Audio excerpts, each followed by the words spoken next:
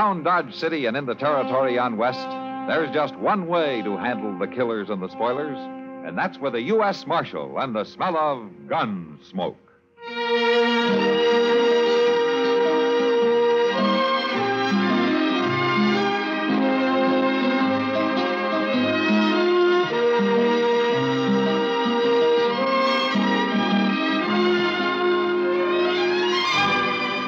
Gunsmoke, starring William Conrad, the story of the violence that moved west with young America, and the story of a man who moved with it.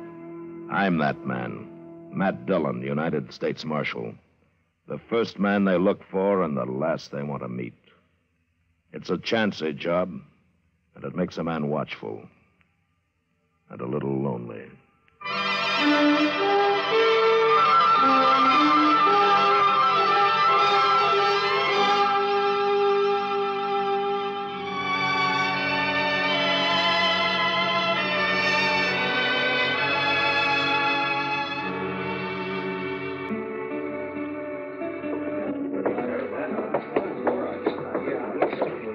Gracious, Mr. Dillon, all them men down there by the depot. Yeah, it's quite a crowd. Well, what's so curious about a wagon load of buffalo hides, I wonder? Well, maybe they got a white one, Chester. And they sure must have something mighty interesting. Yeah. Is this your wagon, mister? No. Gatlif's. I skinned for him. What's the crowd for? Just curious. The other skinner got hurt, and we brung him into the dock. Oh, what happened? Is he hurt bad? Bad enough Gatlif didn't see no sense in bringing him into town at all. Me and the cook, we made him, though. And here comes Gatlif now. Chester, Yes, sir? go up to Doc's and see what you can find out, huh? All right, sir. How is it, Gatlif? The doc will take care of everything, Tobe. Well, never mind that. How is he? He's dead. Well, let's drive these hides on down to the shed. Come on. Just a minute, Gatliff. Some other time, Marshal. I'm busy. So am I, but I want to talk to you anyway. You and the cook go get them hides unloaded, Tobe. I'll be right along. Yeah. All right, what do you want, Marshal? What happened to your Skinner? Billy? He hurt himself, that's all. He's dead, isn't he? Yeah, he's dead. Look, Gatliff, anything you don't want to tell me, I can ask Doc. Well, there's about. nothing to tell, Marshal. He got hurt and he died, that's all. When did he get hurt? Last night. Then why didn't you bring him in last night? Them other fellers, the cook and Tobe, they figured he was done for anyway. They didn't want to bother, I guess. Well, what happened to him? How did he get hurt? I don't rightly know, Marshal. He was alone in camp. We got there, he'd gone and burned himself. Burned? With what? Hot lead, Marshal. Spilt it all over him.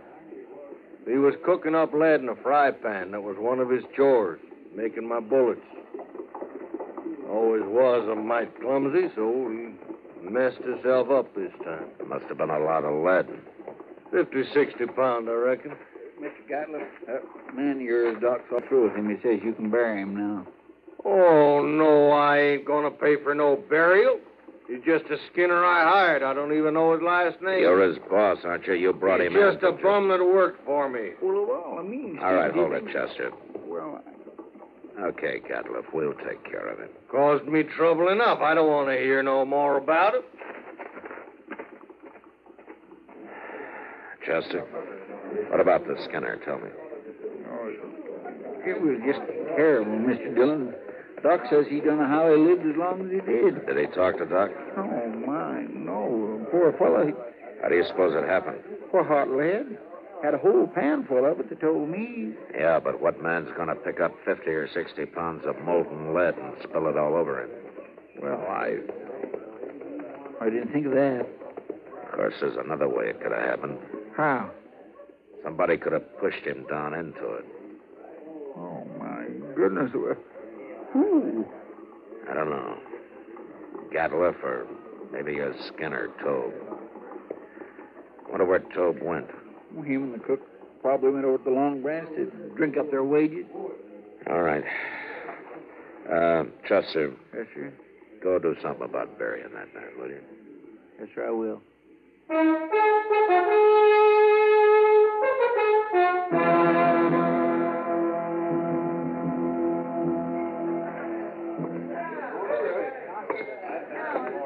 How are you, Tobe? Marshal. Sam, sell out a bottle of rye and another glass, will you? Sure, Marshal. Buy you a drink, Tub. You will? Well, sure, Marshal, sure. There you are. Well, Tub, here's to your friend, Billy. Well, he weren't no friend of mine, but he died a bad death. I'll drink to him.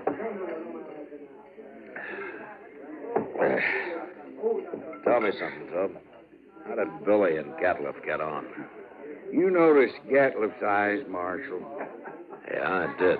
He's got powder specks shot into him. They look like turkey eggs. Yeah, I know. Now, you don't get on with a man like that. How come I never seen him in Dodge before? That man's greedy, Marshal. He's downright wicked about money. He figures he can save time and make more money by selling his hides to buyers' agents on the prairie. He gets less out there, but he can kill and sell more that way. Well, he came in with a load of hides today. Well, that's just because we made him come in with Billy. Yeah. Tell me about the accident, Tub. Well, Billy was melting lead in a fry pan. The way I figure it, he must have tripped somehow and fallen smack into it. When we rode in, we found him rolling around on the ground. That's all I know. When who rode in? Well, me and the cook. The cook skins on days Billy's making bullets. And where was Gatliff? Oh, he went in just ahead of us. Oh? How long ahead of you? Maybe 20 minutes. And he found Billy first, is that it? Yeah, guess he did. Now, I hadn't thought of that before, Marshal. So that's why you've been asking so many questions. Well, I wasn't sure, Tobe. But I expect you're telling the truth. The cook told the same story. So that's what happened. Gatliff killed him. Why, he murdered him. Yeah, that's what it looks like. But I haven't got enough to prove it. He killed Billy so's he wouldn't have to pay him his wages due. Well, you see, we've been out 4 months. He must have owed Billy $300-400. Yeah. You going back out on the prairie with him? I ain't afraid of him. I'll sure be sleeping with one eye open from now on. And if you let on your suspicions, he'll sure try to kill you. Not me. He can just do his killing on somebody else. You'll be leaving in the morning, I suppose, huh? About dawn, I reckon. As soon as Gatliff hires a new skinner. Yeah. Well, the bottle's yours, Tobe. And good luck.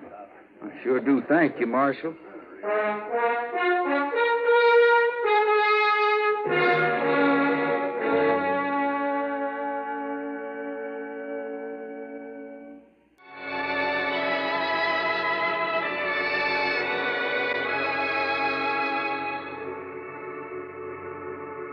Later in the day, Chester and a couple of other men buried Billy out on the hill.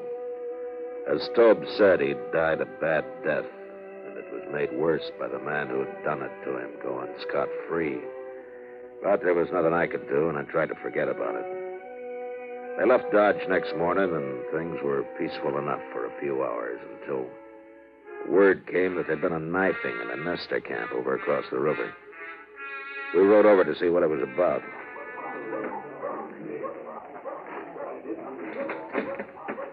Yes. Well, he was knifed in the back, man. That's all I know. Yeah, and nobody saw it happen. This looks like somebody got clean away with murder. Yes, it is. Well, look here. Why, Yorkie. Marshal? Chester? Oh, what are you doing over here, Yorkie? I come looking for berries, and I seen it. Oh, what do you mean? I seen that man get stabbed. You did? I heard him arguing, and I sneaked up just after he'd done it. They were all alone. Well, who did it, Yorkie? Did you recognize him? No, I never saw him before. Oh, what did he look like? Oh, he was big, dirty looking. He had a buckskin shirt. Anything else? Well, he had funny eyes, Marshal. He had spots in them. What you doing there? Sounds like... Yeah. How in the world could you ever sneak up close enough to see his eyes, Yorkie? I lived with the Arapahoes. Well, by golly, you did, didn't you, son? You know who did it, Marshal? I do now, Yorkie. I hope you catch him. I gotta get back. So long, Yorkie. I I guess it was Gatliff, all right, Mr. Dillon. Yeah. Seems like a dangerous sort of man to be running loose. Well, I got him now, Doc. As soon as I find him. I hope so, Matt. I certainly do hope so.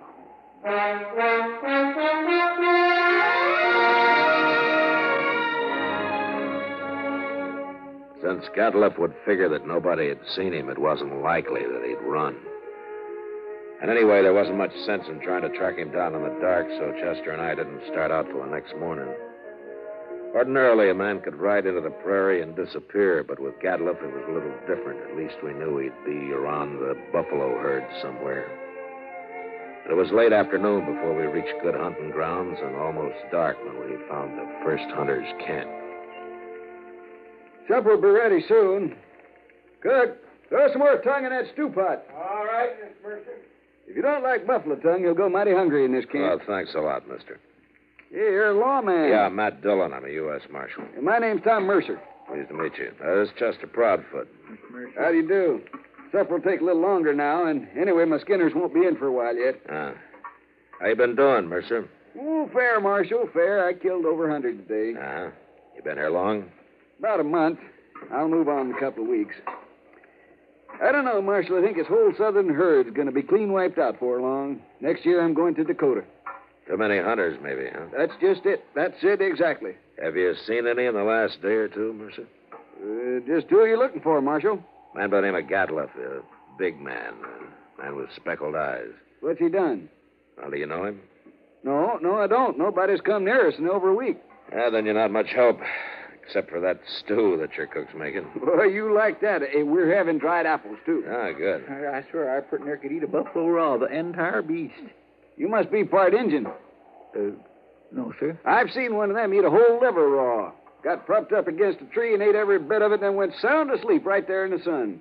He was sure some sight. Where'd you ever get that close to an Indian? Oh, Indians ain't always bad. No. But they're going to get real hungry when you hunters finish this herd off. That's so, Marshal.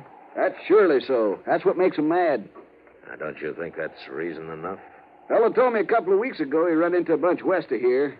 He was looking for scalps, all right. Hey, here come the Skinners. Now we can get outside of some of that stew. All of it. Don't you ever feed this man, Marshal? Only when he works, Mercer. Oh, now, Mr. Dillon.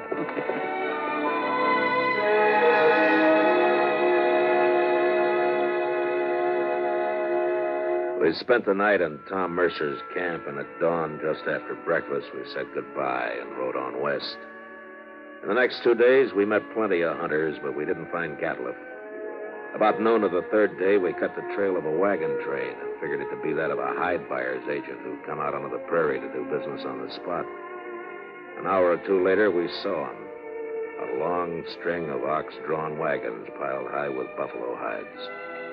There was a man on horseback leading the train. We rode up to him. Oh, there. Yeah, that's quite a load you got, mister. 10,000 so far. What are you doing way out here, Marshal? Well, I'm looking for a hunter by the name of Gatliff. Do you know him? Sure I do. Just picked up a load from his rig early this morning. He in trouble? Yeah. Where is he? Straight south of here, a couple of miles. Can't tell you exactly. He moves around a lot. Well, that's close enough for us. Thanks a lot, mister. Sure, Marshal. I never did like him anyway.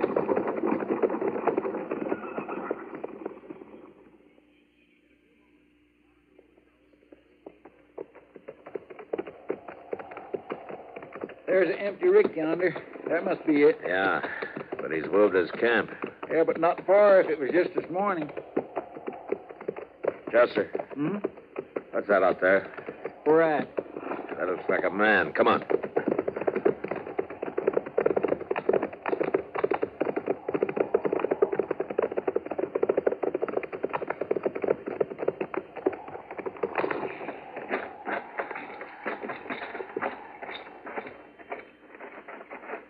Well, Mr. Dillon, it's that Skinner here. Yeah. Get some water, will you? Yes, I will. Tobe. Hey, Tobe. Can you hear me? Tobe? He's been shot, Chester. Yeah. Here's the water.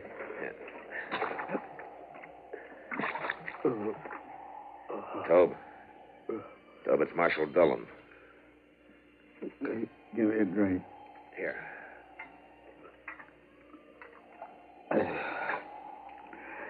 He shot me, Marshal. Oh, what happened? Where's the rest of the crew? They run off. They took his wagon and the horses. He went kind of crazy when he found out. And that's why he shot me. Oh, where is he now? I don't know. He shot me. And then he said he was going hunting. He's gone loco. Just loco. Here, now, take it easy, Tobe. Take it easy. You're going to be all right. I could hear him shooting at sharps a long time. And then he stopped. Where was he? Which way, Tobe? Off behind me there. I could hear him. Chester, you stay with him. I'm going after Gatliff.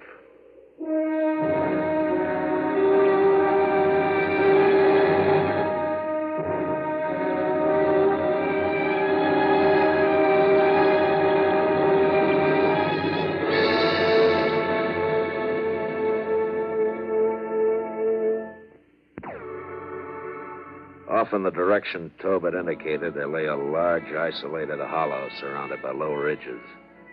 When I reached it, I dismounted and crawled up to where I could look down into it. There was no sign of Gatliff. But lying on the prairie floor were the bodies of countless fresh-killed buffalo. It was a strange sight. The old bulls and the cows and the little calves lying there, blackening the prairie grass. I got up and I stood looking at it for a long time. Then suddenly, out in the middle, I thought I saw a slight movement, and a second later there came the familiar boom of a Sharp's 50. And I dropped behind the ridge and waited. And then Chester rode up.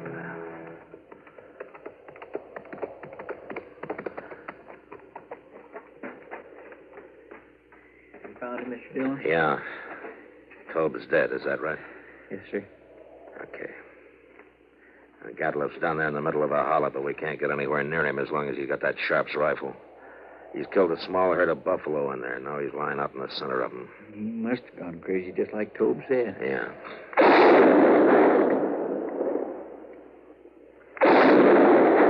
What in the world is he shooting at now? I wish I knew, Chester.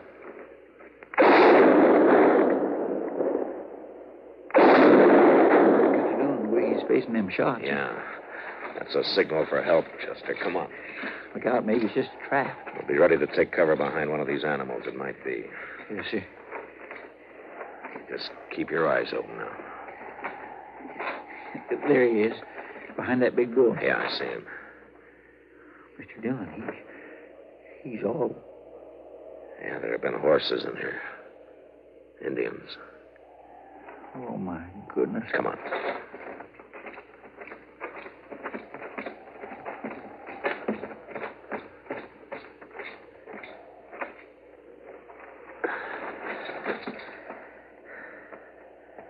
That was his last effort, Chester. He's dead now. Mr. Dillon, that's awful. Yeah. Come on, let's get out of here.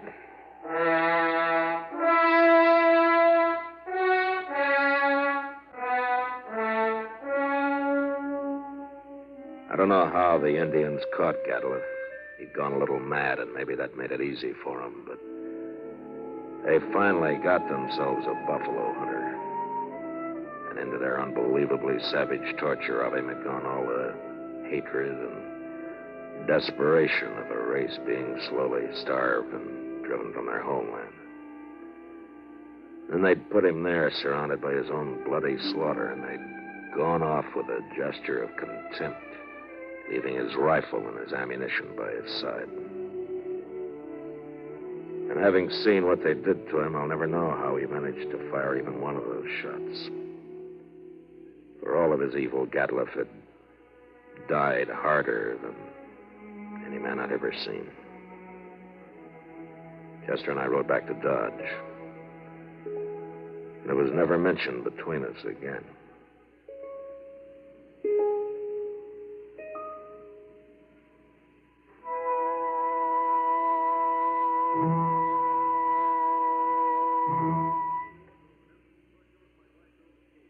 Gunsmoke. Produced and directed by Norman McDonald, stars William Conrad as Matt Dillon, U.S. Marshal. The story was specially written for Gunsmoke by John Meston. Featured in the cast were Lawrence Dobkin, Vic Perrin, Richard Beals, Harry Bartell, and Jack Moyles. Parley Bear is Chester, and Howard McNear is Doc. Join us again next week for the third of the 5 most popular Gunsmoke shows. It is called Word of Honor.